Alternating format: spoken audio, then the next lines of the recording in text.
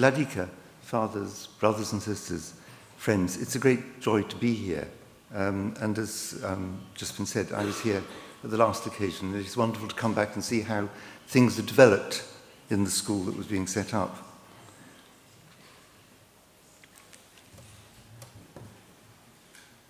I also apologize that I'm speaking in English. My Russian is not very good, and my Estonian is non-existent. So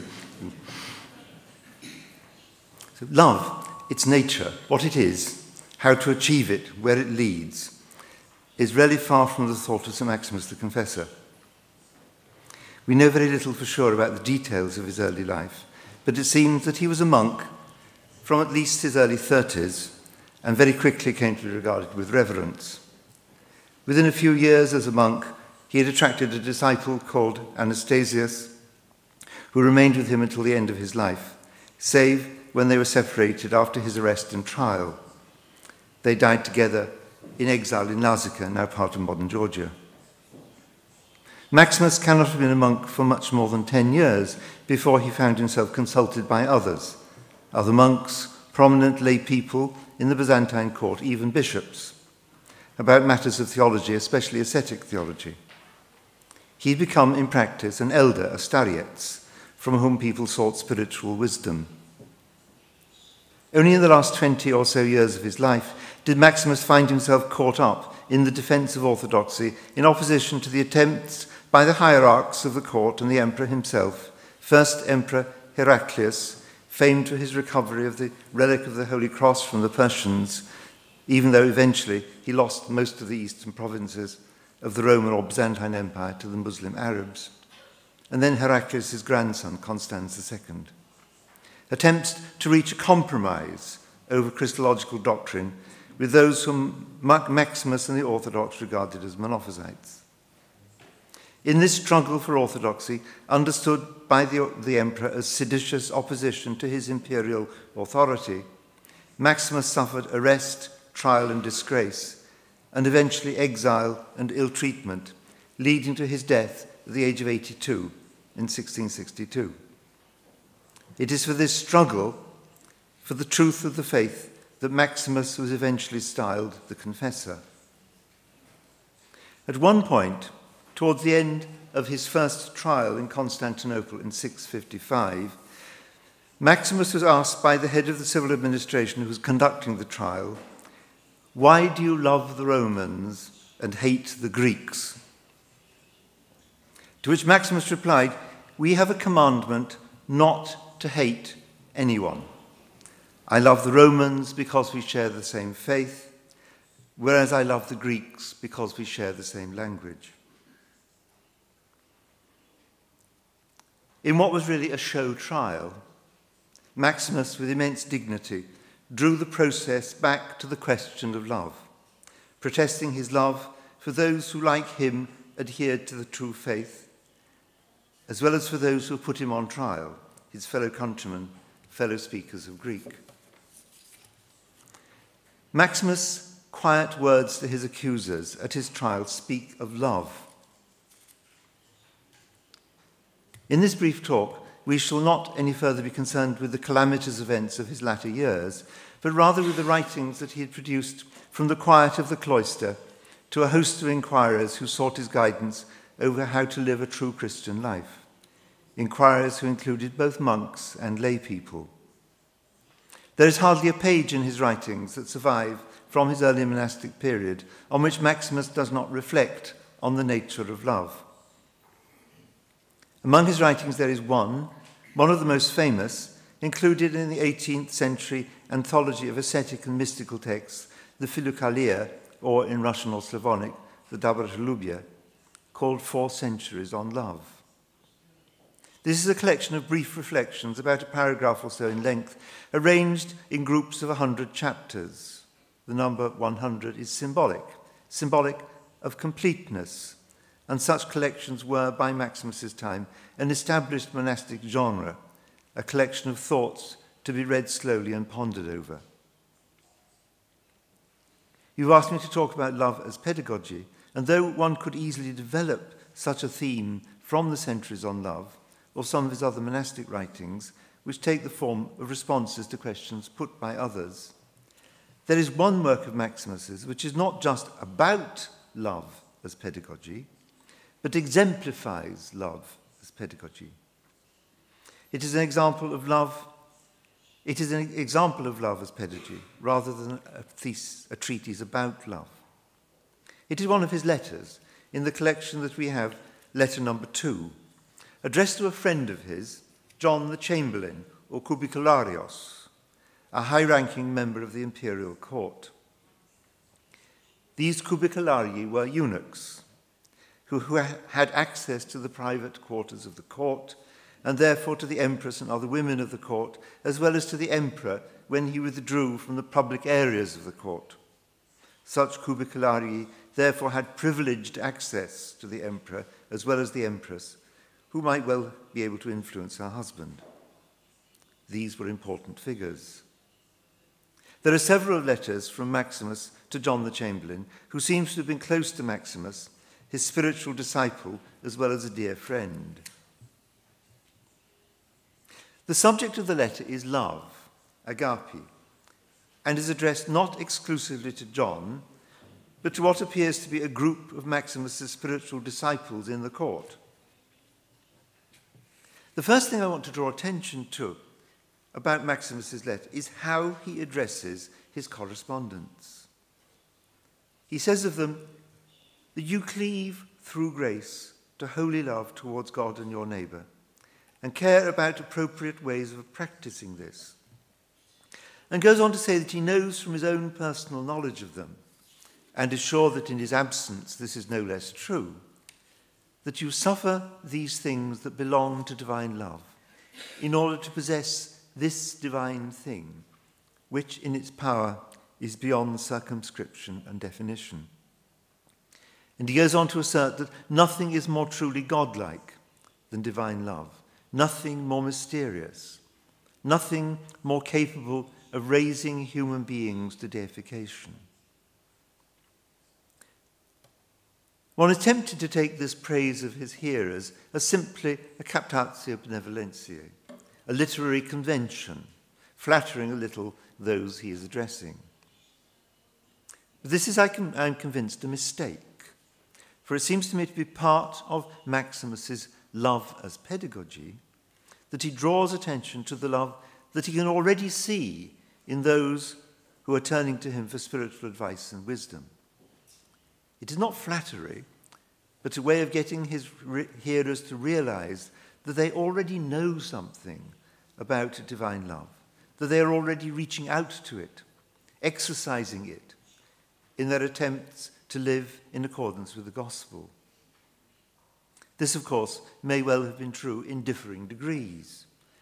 In some, the light of love may have been a fierce flame, in others, not much more than a flickering spark. We have no way of telling. But we can see how Maximus begins by affirming their intent, their desire. He begins by assuring his hearers that they already know what he is talking about.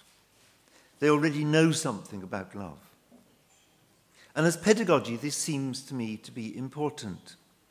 Love is itself pedagogy. It is by loving that we learn to love. Although love is for Maximus something exalted, there is, he has already affirmed, nothing more godlike, nothing more mysterious, nothing more capable of raising us toward deification. It is also something present to us, something we all know, even if only fitfully or partially. Maximus doesn't present love as some impossible ideal, only conceivable in the saints. Maximus then goes on to show how all the virtues, all the dispositions, habits are embraced by love. Love embraces and entails faith and hope. But it is not only faith and hope that love embraces, it embraces too humility, meekness, gentleness, mercy, self-control and patience, long-suffering and kindness, peace and joy. Having just seen that wonderful recital of 1 John 13, in different languages by the children. All that is echoing in your minds now, and you can see that Maximus is also echoing this very chapter of St. Paul. His words echo St. Paul's hymn to love. He plays with this sense of the entwining of the virtues in love. He summarizes what he's been saying in these words. Faith is the foundation of everything that comes after it. I mean hope and love. And firmly establishes what is true. Hope is the strength of the extremes. I mean faith and love. For it appears as faithful by itself and loved by both, and teaches through itself to make it to the end of the course. Love is the fulfillment of these, wholly embraced as the final last desire, and furnishes them rest from their movement. For love gives faith the reality of what it believes, and hope the presence of what it hopes for, and the enjoyment of what is present. Love alone, properly speaking, proves that the human is in the image of the Creator. That last point is worth dwelling over. Love proves that we are in the image of the Creator. First, because God creates out of love, and so our love is a reflection of the divine love, and makes clear our being in the image of God, katikona tou theou. But also that to be human is to be in the image of God. It is what we are, what we really are. We shall come back to this in a moment. Maximus continues by demonstrating how easily we have fallen from this natural state of being who we are. By the deceit of the devil, we have turned away from God and turned in on ourselves. We made ourselves the center of existence rather than God the Creator, who really is the center of all that is. And turning in on ourselves, our love is turned into self-love, philautia.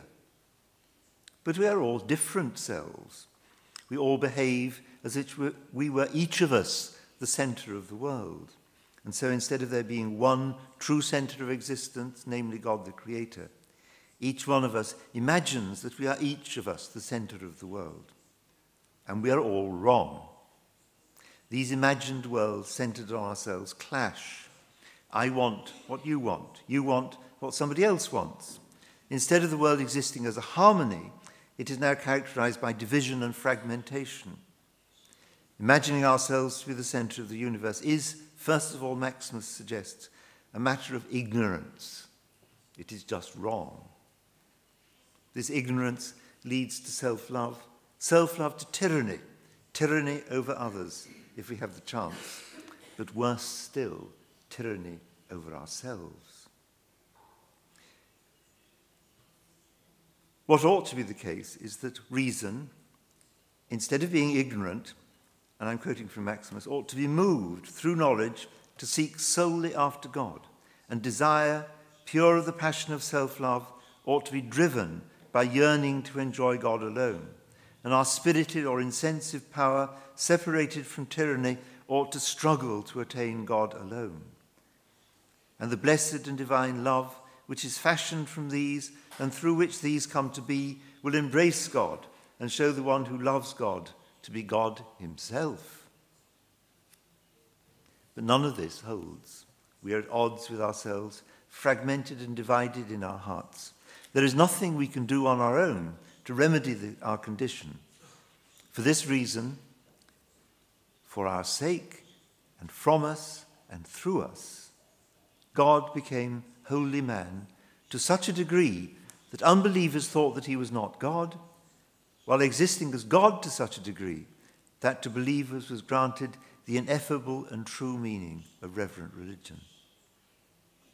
The power of love was renewed in the incarnate God, and self-love uprooted with the uprooting of self-love, which is, as they say, the beginning and mother of all evils. Everything that comes from it and after it is plucked out as well.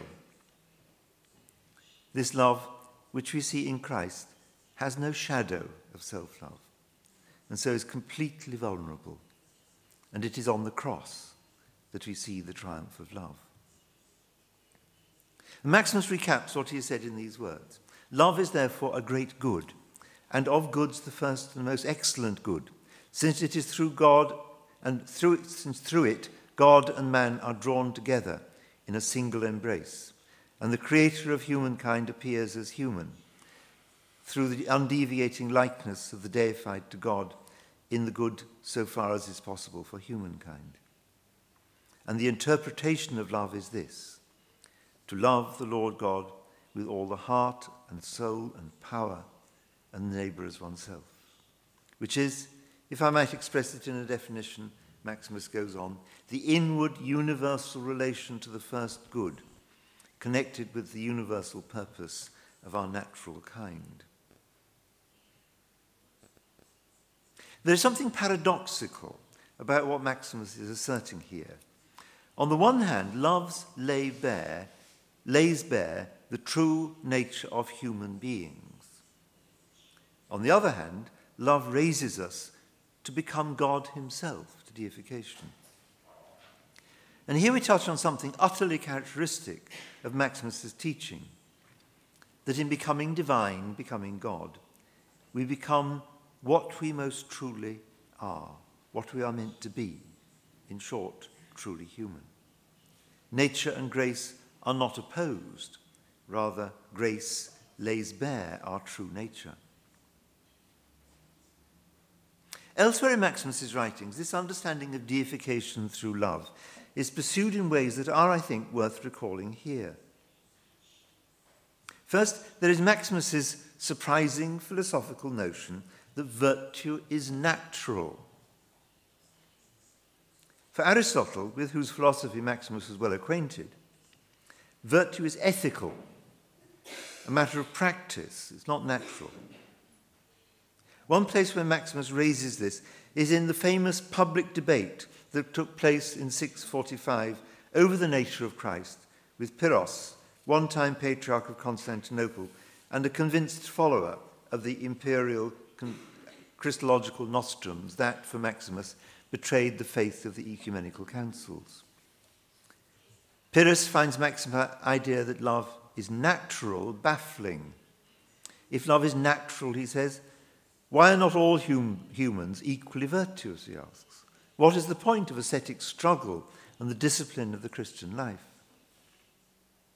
Maximus doesn't in any way deny the importance of ascetic struggle, but insists that it is properly understood. Discipline training and the toils that go with it were devised simply for the purpose of separating from the soul, in those who love virtue, the deceit that infects it through the senses. It is not as if the virtues have been lately introduced from outside, for they were inserted in us from creation, as has been already said. Once, therefore, deceit has been completely expelled from us, at that moment, too, the soul manifests the radiance of its natural virtue. Virtue is natural. The virtues describe the lineaments of that nature. It is only because of a deceit lodged in the soul that discipline, training, and toil are necessary. I avoided translating the Greek word ascesis as asceticism, but that seems to me to prejudge immediately issues that need consideration. The word ascesis generally means training or exercise. So I've translated it disciplined training. But the verb from which it derives, askeo, originally meant to work with raw materials. And I'm attracted by the idea that the root meaning of ascesis, too, is to work with raw materials, the raw materials of our humanity, and out of it make something fine. A way of understanding that would tie in with the root meaning of the Greek word for virtue, arete, which means excellence. It seems to me that to accord with what Maximus meant by ascesis, for he saw humankind as created in the image of God with the purpose of attaining the divine likeness. And that working with the raw materials of our humanity, even in paradise, would entail uniting our being and our eternal being, both gifts of God, by means of being well, and so bringing into being an eternal well-being in which the divine image attains the divine likeness. This triad, being, well-being, eternal being, is a fundamental aspect of Maximus's ontology of the created rational being, and expresses his idea that virtue, well-being, unites God's gifts of being and eternal being, leading to eternal well-being, the eternal life with God, for which created rational beings are intended. Which leads me, at any rate, to another consideration expressed very clearly at the very beginning of the first century on love, where Maximus defines love and how we are to achieve it. The first chapter, paragraph, defines love. Love, agape, is a good disposition of the soul according to which it prefers none of the things that are to the knowledge of God. It is impossible to come to possession of this love if one has any inclination towards earthly things. And then follow 2 chapters with a chiastic structure, a kind of cross structure. Apatheia, which I don't translate leave, means something like serenity or tranquility, gives birth to love, hope in God to apatheia, patience and long-suffering to hope. All-embracing self-mastery is the source of these, and the fear of God is the source of self-mastery, and faith in God produces fear. And then the next chapter, he who believes in God fears punishment. He who fears punishment masters the passions. He who masters his passions endures tribulation. He who endures tribulation will possess hope in God. Hope in God separates off all earthly inclination. The intellect separated from this will possess love towards God. The first of these chapters has the sequence: love, apatheia, hope, patience and long-suffering, self-mastery, fear of God, faith in the Lord. The second has a matching chiastic structure: faith in God, fear of punishment, mastery of the passions, tribulation, endurance of tribulation, hope, separation from earthly inclination, which is the same as apatheia, and love of God. There are several points to notice about this sequence. First, it is a sequence. There is a way that leads to love that we can discern. Love is something, therefore, that we can learn. We can do something about it. Another point to notice is that these 2 chapters, and it's not, I think, a point that's been generally noticed, are an expansion of a few verses in St. Paul's epistle to the Romans, Romans 5:3-5, where the apostle says, "Not only that, but we also boast in tribulations, knowing that tribulation brings about endurance, endurance testing, testing hope. Hope is not ashamed, because the love of God is poured out in our hearts through the Holy Spirit who is given us." Note the sequence: tribulation, endurance, testing, hope, love. Maximus' sequence provides an introduction to tribulation from faith via fear and self-mastery, and makes apatheia the bridge from hope to love. The parallel is so close that it cannot be chance coincidence. The main difference between the apostle and the monk is that Paul, when he talks about tribulation, is envisaging a situation of persecution, which is what thlipsis, tribulation, in Paul's writings refers to. Whereas Maximus envisages by tribulation the life of the monk, and indeed any Christian who takes his faith seriously, where the tribulation arises from the spiritual struggle of his Christian life. And this leads him to the classical Christian or monastic virtues of self-mastery, enkratia, and apatheia, calm, detachment, serenity. The transition from martyr to monk is a commonplace in scholarship about the rise of monasticism, and it is clearly discernible here. Love is then, for Maximus, a pedagogy. We learn to love by loving. There is a way, which is the demanding way of ascetic struggle, but that struggle is not an attempt to bend our nature into something unnatural, but rather a way of laying bare what is natural, who we really are, what is, to use Maximus's characteristic vocabulary, the logos of our being, to live in accordance with what God, as Creator, intended for us, for each one of us.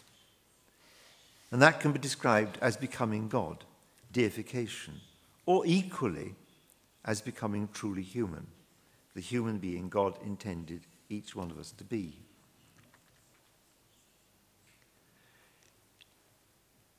I've been asked, Irina insisted, that I add something about St. Gregori Palamas. I feel much less able to do this than to talk about St. Maximus. That's partly because I feel a much greater intellectual and spiritual affinity with St. Maximus than with St. Gregory. And that is partly owing to the fact that the bulk of Palamas's works were inevitably, given his situation, polemical. He found himself caught up in the hesychast controversy, in which he defended the Athonite monks, the hesychasts, and their conviction that in their prayer they were able to draw close to God and behold the uncreated light of the Godhead, against accusations that such claims were illusory and based on experiences that were no more than hallucination. I have very little taste for polemical writing, and none at all for Byzantine polemics, in which one was expected to pursue one's opponent relentlessly, rather than listen to him or her and try to understand what it was they were getting at. St. Gregory is not unusual in doing this. It was expected of him, but I find it difficult to warm to him in his polemical vein, and the vast bulk of his writings are polemical. There are, of course, his homilies, but again, he belonged to a tradition that expected homilies to be rhetorical rather than direct. And beside that, there are a few more personal letters, and though they belong to a strictly monastic genre, difficult to take out of that very specific context, I shall try to do what I can. But forgive me if I seem less eloquent than in talking about St. Maximus. Nevertheless, I want to start from something Maximus said at the very height of the controversy with Valam, the Calabrian monk, whose attack on the hesychast monks had led Gregory to mount a counterattack. In one of his letters to Valam, St. Gregory has this to say: "It is not safe for those who do not know how to speak to God to speak about God, nor for those to judge about the immaterial light, who do not know what can be apprehended beyond the light, and have not been initiated into the intellectual part of the soul and the life hidden in Christ by the true and intellectual light, as having truly found and been raised to the first resurrection." It is not safe for those who do not know how to speak to God to speak about God. If we do not know how to speak to God, then the God about whom we speak will be no more than a concept. And it is on this that I want to dwell to start off with briefly. It is all too easy to talk about God. We have centuries of theological and philosophical reflection on the divine, arguments for God's existence, arguments about his nature, and so on. But all this is talk, St. Gregory points out. All this talk is no more than chatter, and worse than that, dangerous chatter, if it is detached from any genuine experience of God, detached from any attempt, however frail and tentative, to speak to God, to pray to him. Outside a prayerful attempt to respond to the love of God, our words about him are empty. At the heart of the hesychast controversy was a misunderstanding, to put it at its simplest, about the notion of apophatic theology. Apophatic theology, the terminology belongs to Dionysius the Areopagite, St. Dionysius the Great, as Palamas calls him, is a theology in which we deny the concepts we have of God. Apophasis in Greek is the Greek for denial. But such denial of concepts can have different motivations. It can simply be an intellectual realization that God is beyond our understanding.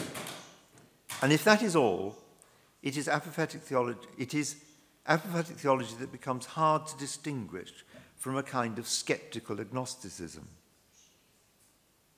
But this was not what Dionysius meant, nor what apophatic theology had been taken to mean in the post-Dionysian tradition from Maximus to Palamas. As Dionysius himself puts it, apophasis in theology is not a matter of depriving God of something, but rather of acknowledging that God transcends even the most exalted concept we have of him. And how does that acknowledgement come about? Not because of some intellectual apprehension of the nature of the infinite, but from our experience of God as always greater, always beyond our attempts to reach out towards him. An experience that yields a sense that God is beyond experience even. An experience of wonder, of amazement, that we sense as we sense that any intimation that we have of God discloses something that, to use the expression of the English poet John Keats, teases us out of thought. In his letter to a nun, quite a late letter in his life, a nun Xenia, St. Gregory suggests to her that in our experience of God, there is both an extraordinary sense of exaltation and an ineradicable sense of grief or sorrow.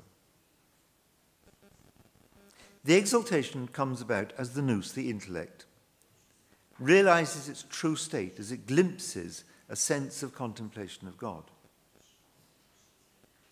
Gregory quotes Evagrius, whom he thought to be St. Nilos, speaking of the intellect's true state as somewhat resembling the sky's hue, which is filled with the light of the Holy Trinity during the time of prayer. A hue or colour like that of sapphire, and goes on to quote St. Isaac the Syrian, saying that prayer is the purity of the intellect. It is consummated when we are illumined in utter amazement by the light of the Holy Trinity. This sense of exaltation, of an exhilarating experience of purity, a kind of diaphanous transparency to the divine, is, however, combined with a sense of grief. Grief at all that dims and snatches us back from this sense that we belong with God. And this grief has two stages. One of repentance, and then of what I can only describe as baffled, almost uncomprehending acknowledgement. Gregory puts it like this. Let us add another still clearer example of what we are saying. The first stage of grief resembles the return of the prodigal son. For this reason, it fills the mourner with dejection and leads him to employ these very words, Father, I have sinned against heaven and before you, and am no more worthy to be called your son. But the consummation of grief resembles the moment when the Heavenly Father runs out to meet him and embraces him, and when the Son finds himself accepted with such inexpressible compassion, and on account of it is filled with great joy and boldness, he receives the Father's embrace and embraces him in return. Then, entering into the Father's house, he shares together in the feast of divine felicity.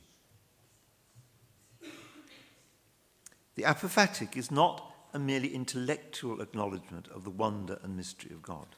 It needs to rise from the depth of our being, from the heart, the broken and troubled heart that God will not despise, as Psalm 50 puts it. It is about rising towards God, but that metaphor means certainly to turn to God and seek him directly, which, as the Gospel reminds us, means both some kind of seclusion, when you pray, go into your chamber and seek your Father who is in secret, but also willingness to encounter God in the least of his little ones. This is something we need to remember for the entry into the dazzling darkness, into the apophatic knowledge of God, where we should be overwhelmed by the light of God, is not necessarily something mystical in the way the word is used today in the West. It is much more a sense of turning away from our concepts and strategies, the ways in which we make ourselves at home in the world, and seeking to enter the world as God created it. In The Brothers Karamazov, the elder Zosima tells a story of his elder brother, Markiel, who abandoned the Christianity of his youth and then found himself victim to an incurable disease. He is on his deathbed, but despite his mother's pleas, refuses to see a priest or receive Holy Communion. Then, eventually, in response to his mother's grief, he agrees to see the priest. He makes his confession and receives communion, and after receiving the holy gifts, finds himself transformed. Everything is beautiful. Can't you see, he cries to his grieving mother, everything is beautiful. The trees, the birds, the whole of nature. Paradise is all about us. All we have to do is open our eyes. Markel had let go of his stubborn opposition to his mother, and in letting go of his stubbornness had come to repentance and found that the gates of repentance open onto paradise. Similarly, the way to God, turning to God himself by way of what Dionysius called apophatic theology, is by way of repentance, by letting go of our ways of making something of God and allowing ourselves to be made something by God himself. As Vladimir Lossky put it in a very famous quotation from his book, The Mystical Theology of the Eastern Church, the apophatic way of Eastern theology is the repentance of the human person before the face of the living God. It is the constant transformation of the creature tending towards its completeness, towards that union with God which is brought about through divine grace and human freedom. But the fullness of Godhead, the ultimate fulfillment towards which all created persons tend, is revealed in the Holy Spirit. It is He, the mystagogue of the apophatic way, whose negations attest the presence of the unnameable, the uncircumscribed, the absolute plenitude. The apophatic attitude is one which can see the fundamental character of all theological thought. So the apophatic attitude in which one can see the fundamental character of all theological thought within the Eastern tradition is an unceasing witness rendered to the Holy Spirit, who makes up all deficiencies, calls all limitations to be overcome, confers upon the knowledge of the unknowable the fullness of experience, and transforms the divine darkness into light, wherein we have communion with God. Love as pedagogy. What I think we learn from St. Gregori Palamas, which complements what we have learned in St. Maximus, is that fundamental to our experience of God, an experience which is one of love in response to his love, that this is founded on repentance. Repentance that breaks up our certainties, breaks up our tendency to find a way in which we are in control, and enables the image of God in which we have been created to emerge from the ruins that our repentance seems to have led to. Ruins in which we begin to see what it is that God is making of us, of me, of each of us unique in his eyes. Thank you for your attention.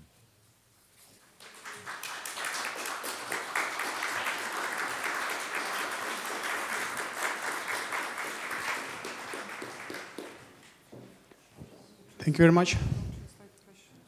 Now it's time for questions. Ma palun, et professor selgitaks lähemalt natuke mõtet, et jumalikustumine tähendab tõeliselt inimeseks saamist. Et mida tähendab tõeliselt inimeseks saamine? I'll try to translate it. Hopefully it will be right attempt. So could you explain, please, the process of kind of becoming as a God is a process of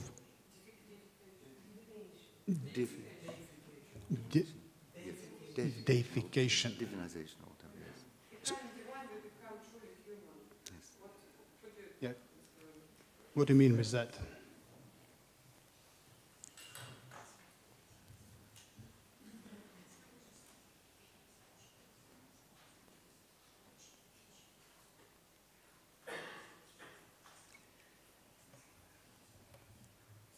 A lot of people who don't understand this, people who criticize the Orthodox doctrine of deification, seem to think that deification means that we cease to be human and attain some kind of ethereal state.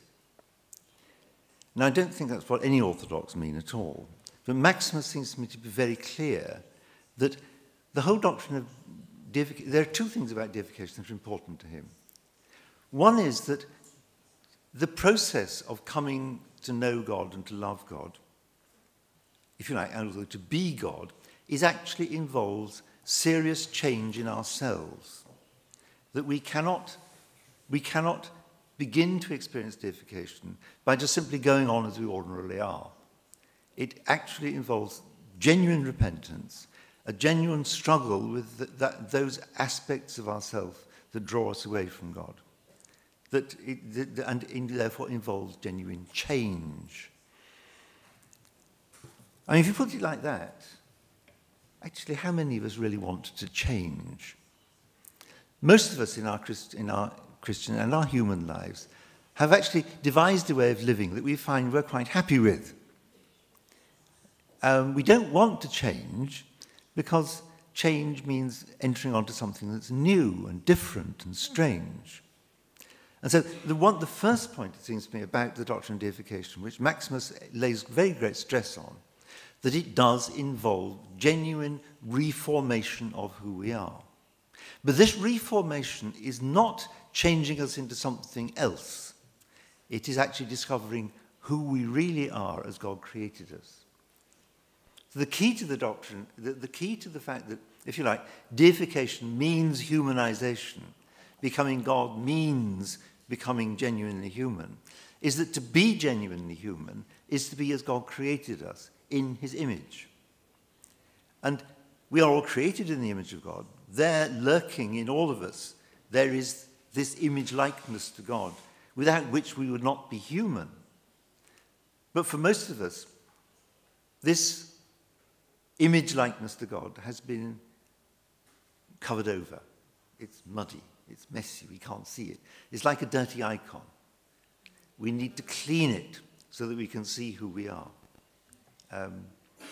One of the great ascetic fathers of the Eastern Church, Diadochos of Photiki, one of the fathers included in the collection, the Dobrolubie, the Philokalia, says that the image in which we've been created is like a picture which has been so badly damaged that it doesn't just need re-cleaning, it needs repainting. And he sees the acquisition of the virtues of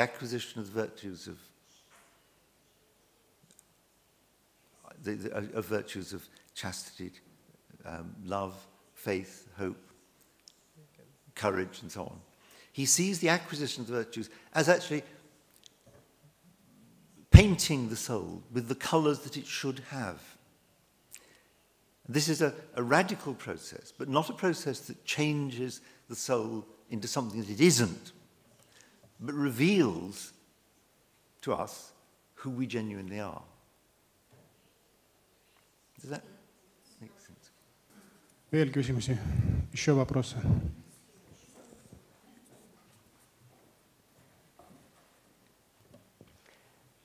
Kas võib öelda, et see, kes ma päriselt olen, et sellel on ka mingis mõttes nagu väga tihe seos sellega, kuhu ma sündisin, missugusesse peresse ma sündisin ja selle kontekstiga, kuhu ma sündisin? I started, when I talked about Maximus, I started talking about the trials, the legal processes that he went through after his arrest in the last 10 years of his life. There were two processes. One was the official trial, as a result of which he was condemned as a heretic. But what they wanted was his recantation. It was a show trial, the sort of thing that we are very familiar with in the last century. The purpose was not to get Maximus, it was not just to condemn him as a heretic, it wanted to get him to say that he was a heretic. And so there's a second interrogation that took place a few years, about 7 years later. And that second interrogation begins with the bishop who had been sent to interrogate him, Bishop Theodosius of Caesarea and Bithynia, starting off by saying, if I can remember exactly, Posechis kie Maxime. How are you, Lord Maximus? Not kie Maxime. Posechis kie Abba. How are you, Reverend Father? And Maximus replies, I am as God in his eternal wisdom intended it to be from the ages. And I think Theodosius is a bit taken aback. That wasn't what he wanted at all. He just wanted to say, fine, thank you, and then go on. But Maximus then pursues this. He says, look, I am as God intended me to be in his providence. And so this is another element that's very important for Maximus, that we don't just live our lives, we don't just sort of pursue our own course through this life and make it up as we go along. We are created by God with a purpose, and the purpose of our life is to discover that purpose. The ultimate nature of that purpose is union with God. But everything that leads up to it has got a great deal to do with what we make of what God has given us in his providence. That our very existence, our parents, the place where we live, the relationships we have with people, even the landscape in which we live, all of these are gifts given to us. And we then have to make of this, through ascesis, through this working with raw materials, we have to make of this what God intended. And it is a struggle that involves us. But it's not taking place in a vacuum. It's taking place in the context that God has given us. A context that consists of the kind of people we are, the kind of gifts we have, our parents, our relations, the country in which we live. All of these are to be taken into account. All of these are to be worked through. Does that help? I have a question about deification, becoming godlike. Mm-hmm. Does that inevitably mean that we have to leave the material world, or at least detach ourselves from the, from the everyday, activities and pleasures that guide us today? The question is more of a practical issue, mm-hmm. so I can, better explain it to my son and understand it myself. Thank you.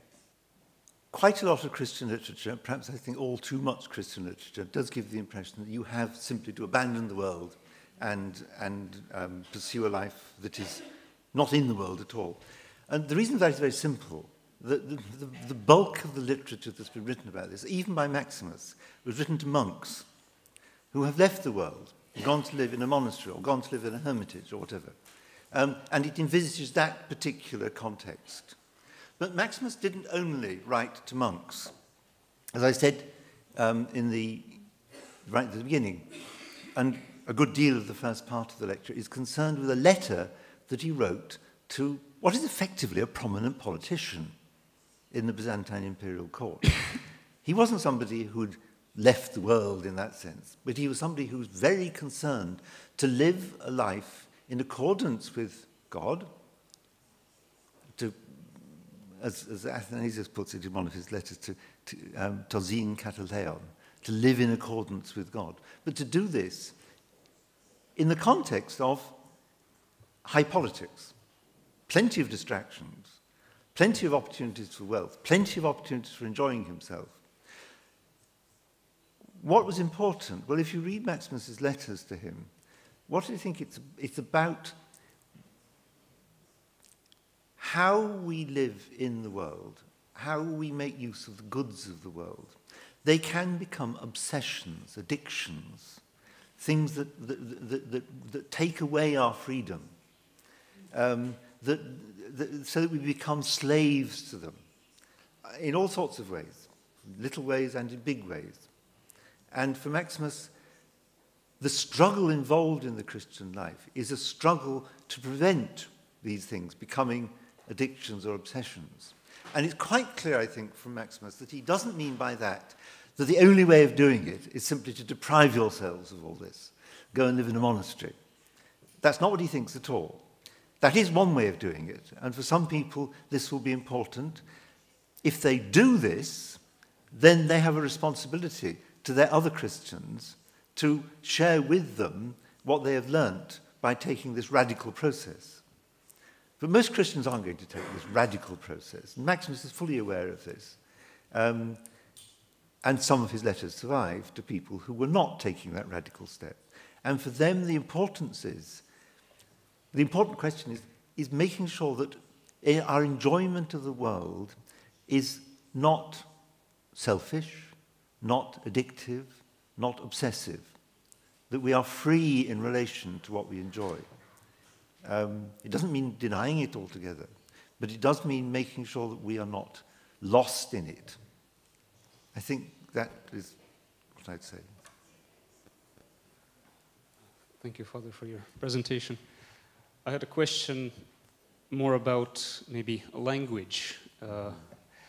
St. Maximus, very difficult to read sometimes, right? And even in the letter that you quoted from, number 2, very intense sections there, right? And my question is, should we make efforts to not only understand the thought, the simple thought behind the texts, but is it worth it? Is it a worthy pedagogy for ourselves to intensify this kind of grammatical, maybe on the most basic level, or intellectual kind of understanding? Is that effort, does it pay off? And what did Maximus himself think about that? If, I think I read somewhere that he himself was using more archaic forms of writing, or was it St. Simeon, the new theologian, later? One of them was kind of consciously making his language a bit more complex, right? And is it just context, or actually is that fineness of thought also a very important feature? Because you could just have simple thoughts, the truth of the gospel. Thank you. Yeah, I don't want to see an opposition here. And just make, I think there is no point in being obscure for the sake of it.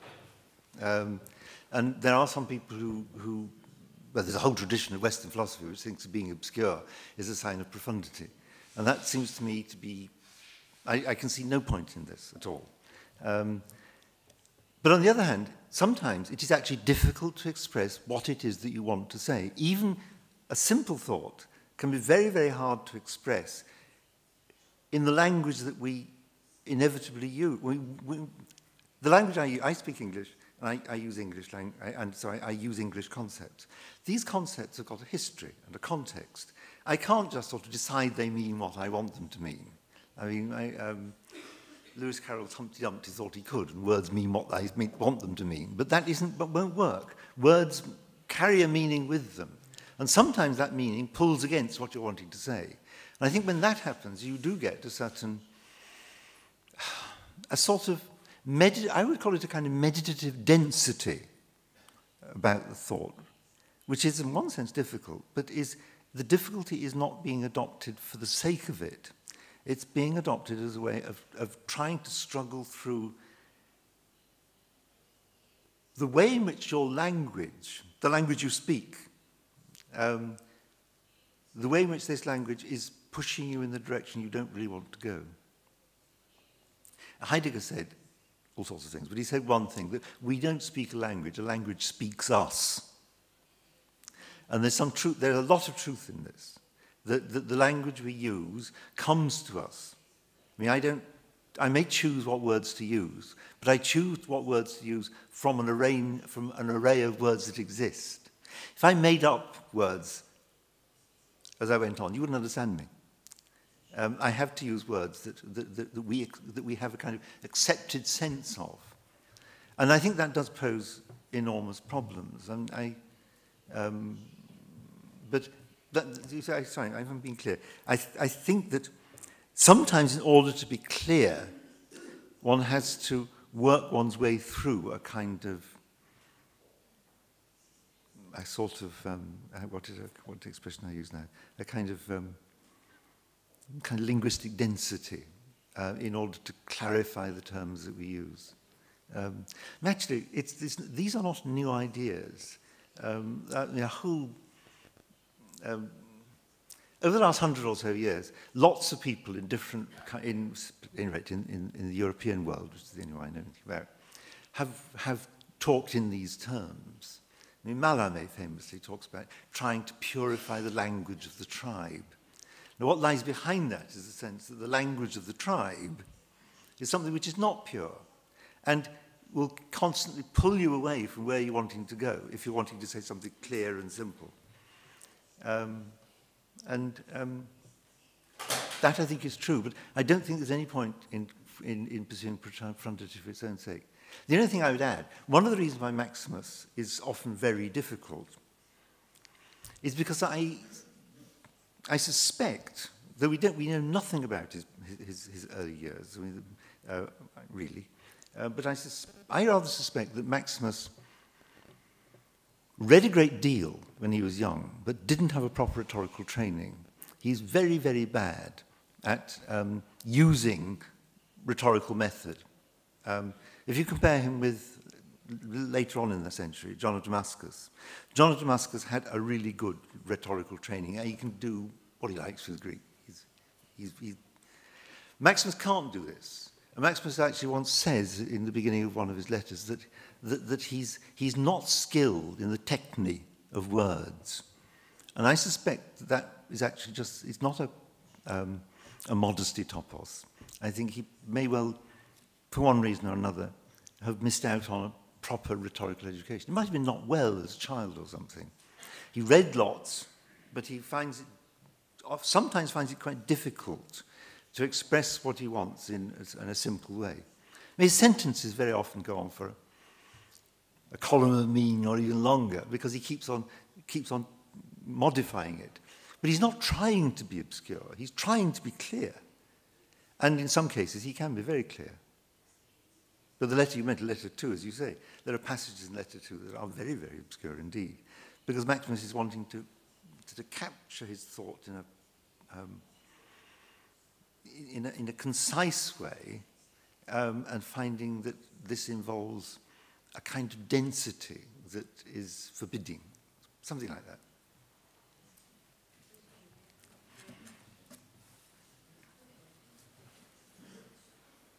Thank you very much, Father Andrew. It was absolutely fantastic start.